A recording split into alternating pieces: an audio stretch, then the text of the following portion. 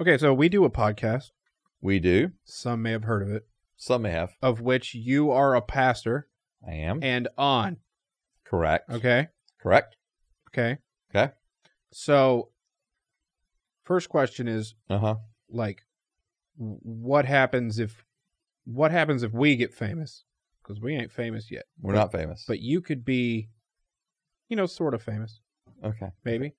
Or super famous, right, depending on how this goes. Like a minor Christian celebrity. Minor, yes. Yeah. Right. Oh, God. Help As a pastor. Okay. Right? Okay. Also, you're already a pastor. I am. So, has there ever been times when your influence got to you and made you want to do bad stuff? And how do you think that's going to go moving forward, say, if you gain more notoriety? Okay. And has there ever been like temptations at church? Like, I know I've come to your church. And so I know the temptation from me was there, because I look good and stuff. But, has there ever been... Okay. Has there ever been... How do you think this is going to go? Right. Yeah, based on you being a pastor. Okay. So I can honestly say this, like, I have actually never considered like having an affair with what? No, like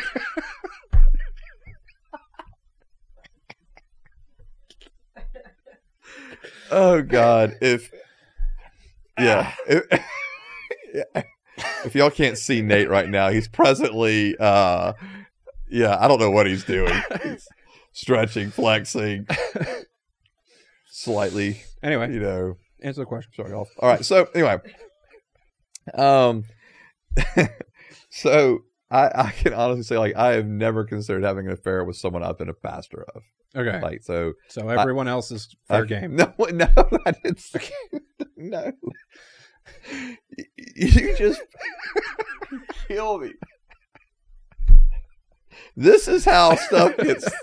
This is how lives get ruined.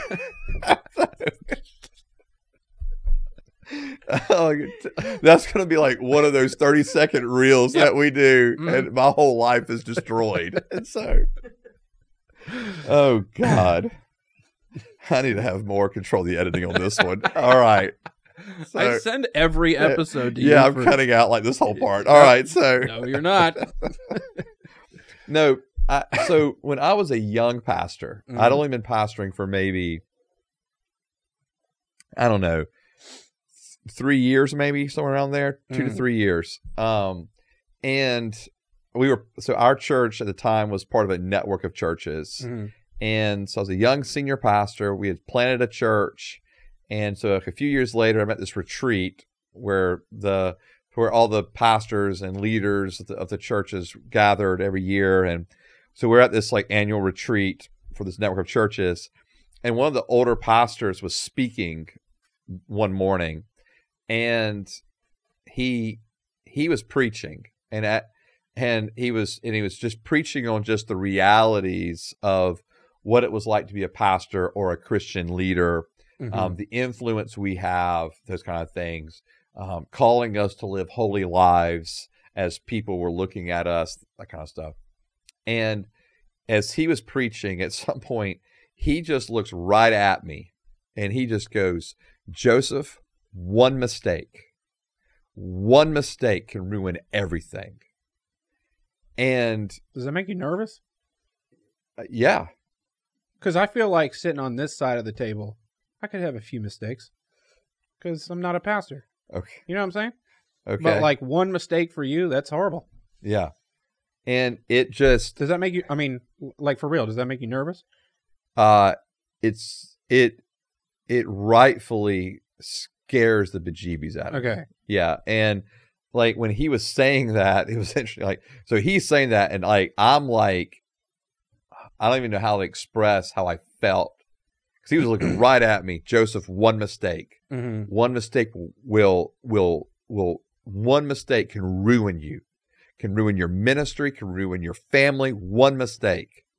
And it was just like, I don't know if I was scared. I don't know. Like, I really can't describe the feeling of it.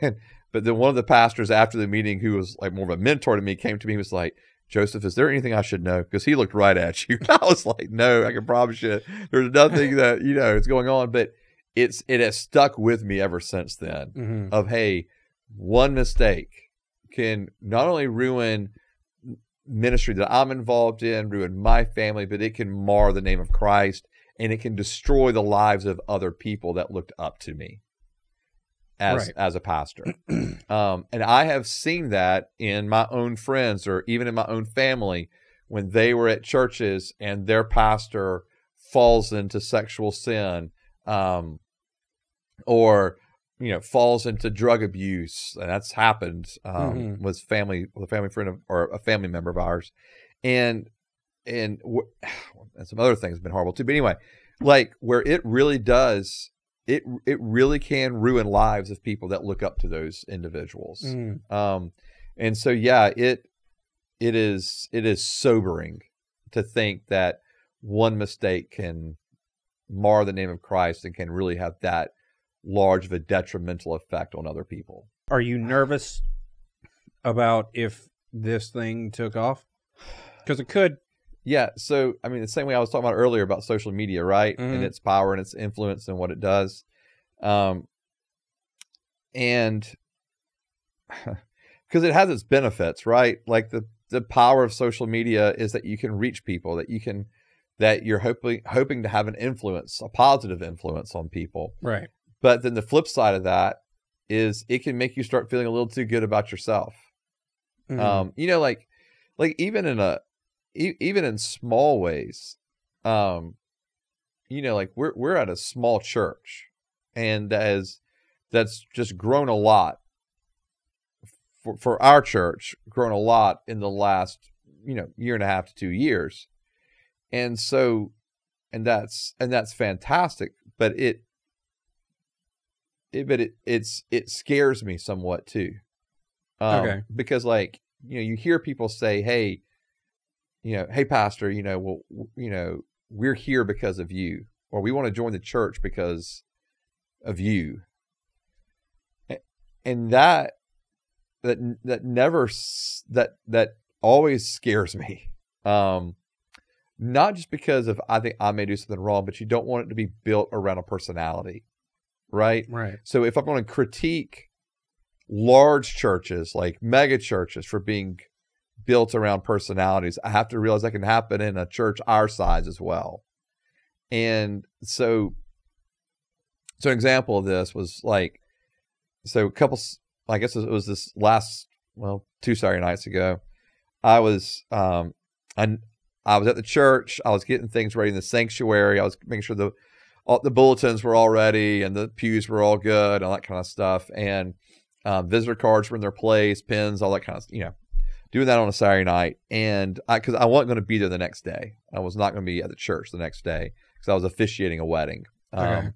And so, as I was about to leave the sanctuary, I was just burdened just to pray for that service the next morning. And so I did.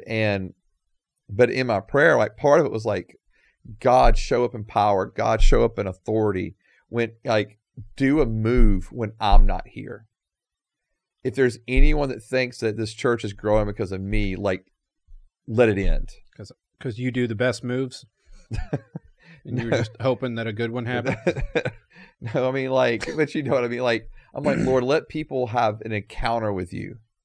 Right. That is so real and so true and so genuine, that has nothing to do with Joseph preaching or leading the service or whatever, right? Like, and so to where you just go, God, where people can say, this is the Lord doing things. And so, so those things, it does, like, I can be concerned, and there's a few things that I already have in place, that I have set in place. And some of them I've had set in place since I began ministry, or was, as a senior pastor in 2005 when we started the church then, so about 19 years ago. So since I've been a senior pastor for about 19 years, I've had certain rules in place or guidelines, guardrails, however you want to phrase it, in place. I don't meet with women alone. Just don't do it. And if I just absolutely have to, there's no other way around it. I will meet in the fellowship hall, cameras on, and our cameras are always running anyway, but it'll be out in the open. And so but I will never meet with a woman alone in my office.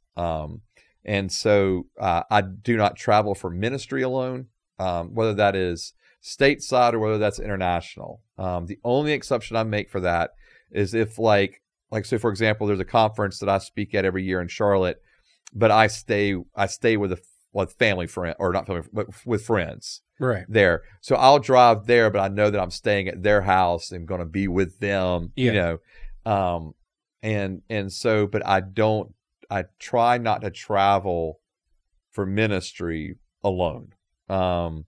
And then I have someone that I confess my sins to on a regular basis. We meet and they ask questions and I ask questions of them. And so there's confession.